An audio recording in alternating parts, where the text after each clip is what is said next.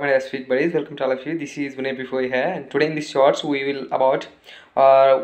be going to know about the topic. The topic is the punctuations. Today I selected to talk about the punctuations because in punctuations we are hanging there. I know that we are lacking in the understanding of the usages of punctuation marks. So in punctuation marks, especially we are in very intricate and in a very cumbersome situation that we are not understanding where to use the colons and semicolons. Okay, what is the difference between the colon and semicolon?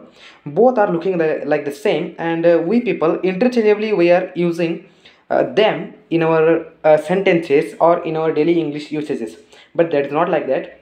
Both are different than each other. I will distinguish between both of them, and I will try my level best to give you the proper instances regarding both of them.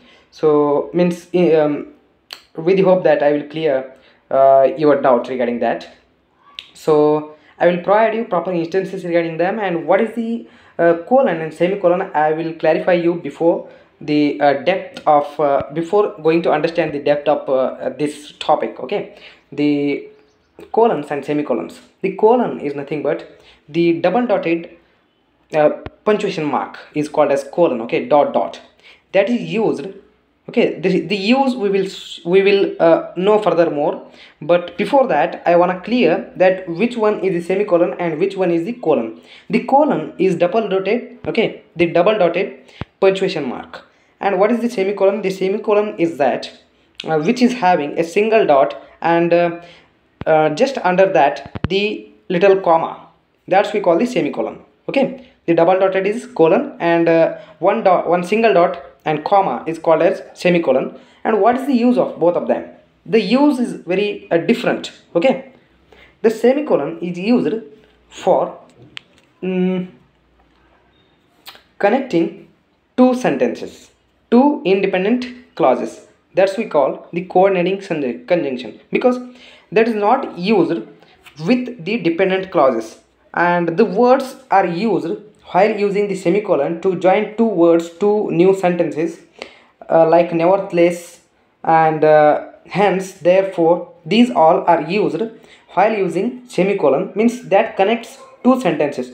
Okay, I will provide you an instance that will clarify you furthermore. Okay, so that example is, I passed my exam.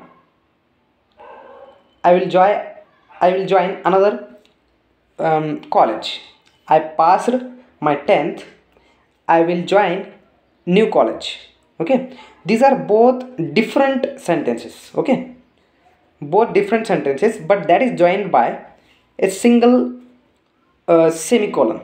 Okay, like I passed my 10th, semicolon. After that I will continue. I will join a new college. Okay, this is the usage of semicolon. You can insert even the words like therefore, henceforth, and nevertheless, like that. And this is regarding the semicolon. Okay, and another one usage of colon is that, now we will, in our other hand we have the colon. Okay, what is the use of colon? The use of colon is to make the list of the things, like I enjoyed the party, the drinks.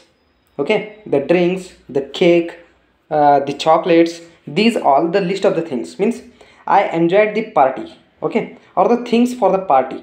After that I will add the colon, and after that I will list of the things like cake, chocolates, and all those firecrackers, these all. Okay, these are the list of the things. This is one example of using the colon. And another one usage of colon is that this is used very popularly. I hope you all are very well known about the dialogues and conversations. Okay, in conversations also, for introducing the character we use the colon, like Vinay colon, how are you?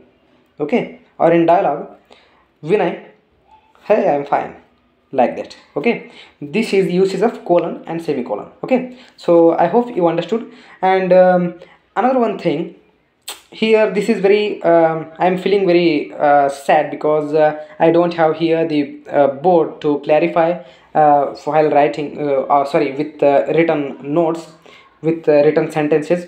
So for that I felt sorry for you. So meet you in our another video. Okay, thank you so much. Till that, thank you so much. Take care. Bye bye.